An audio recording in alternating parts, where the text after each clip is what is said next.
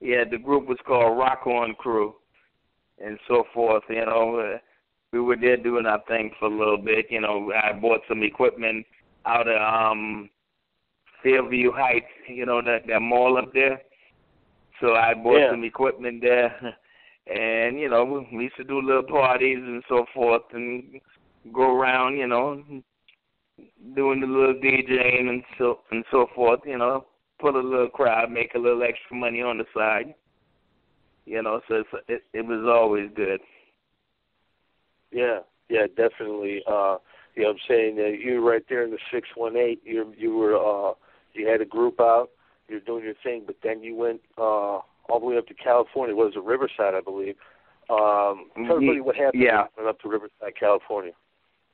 Yeah, then later on I got stationed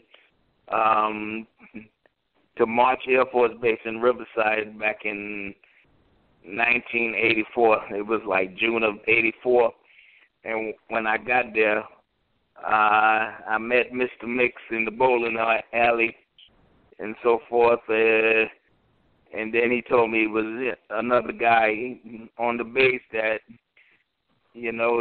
was doing hip hop, who liked hip hop also. So we kind of hooked up, and we went to Mix's room because he had the turntables and he had the 808 drum machine in there. And, we started writing rhymes and stuff like that and, doing different things. And that's how Two Live Crew formed back in 1984, March Air Force Base. And then obviously from there, you guys put out records like What I Like. I played a little chunk of that at the beginning. Guy down in Miami, Florida named Luther Campbell heard your music, and he was blown away. He brought you guys down there.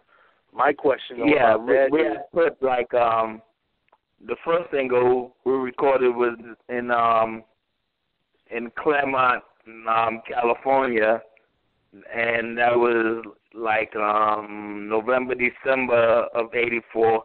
Then we went to Macola Records and started our own record label, and Macola basically distributed our label, which was Fresh Beat Records.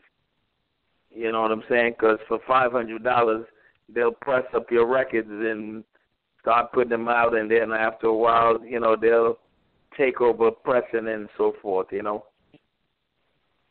So we put out, like 2 singles, So we went to Miami in '85 and so forth. Met Luther Campbell, because he brought us down to do some shows and so forth.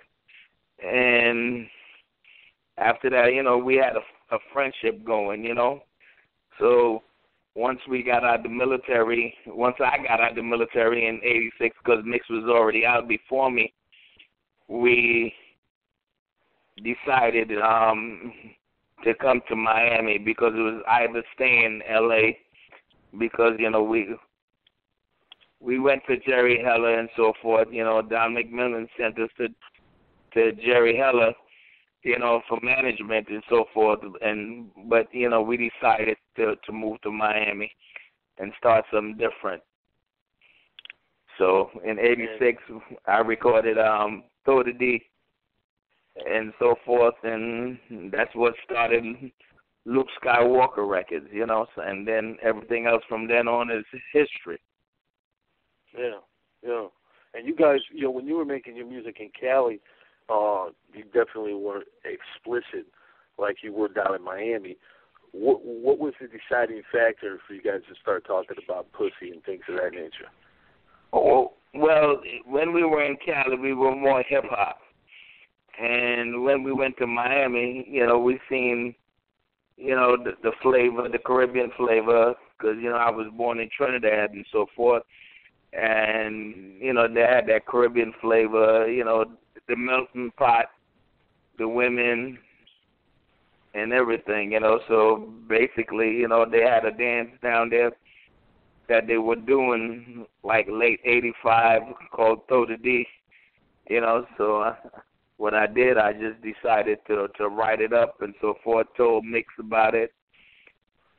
And I wrote the song on the way back to Riverside, to California, on a red eye from Miami back. You know, it took me like 30 minutes to write that, and another 20 or 30 minutes to write ghetto bass and so forth, and then we incorporated the drummer's beat, which they were doing the dance to, and also Mr. Mix used to, you know, listen to a lot of joke records while we were in the military, so we incorporated that into the music also. Make sure to subscribe to the channel, hit the bell for notifications, like, comment, share.